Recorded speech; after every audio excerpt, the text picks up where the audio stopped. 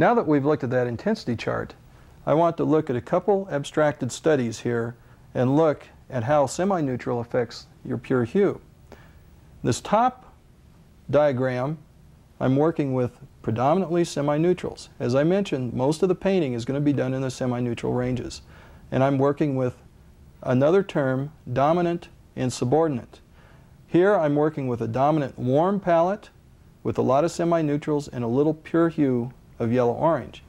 I've got the subordinate color, which is the blue-violet, used pure and as a semi-neutral in some areas.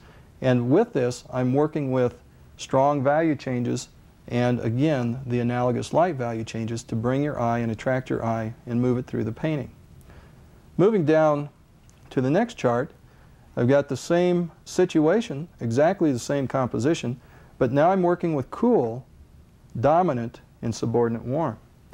I've got the semi-neutrals cool in the larger areas, and I've got the subordinate warm with pure accents in some areas and semi-neutral repetition in other areas.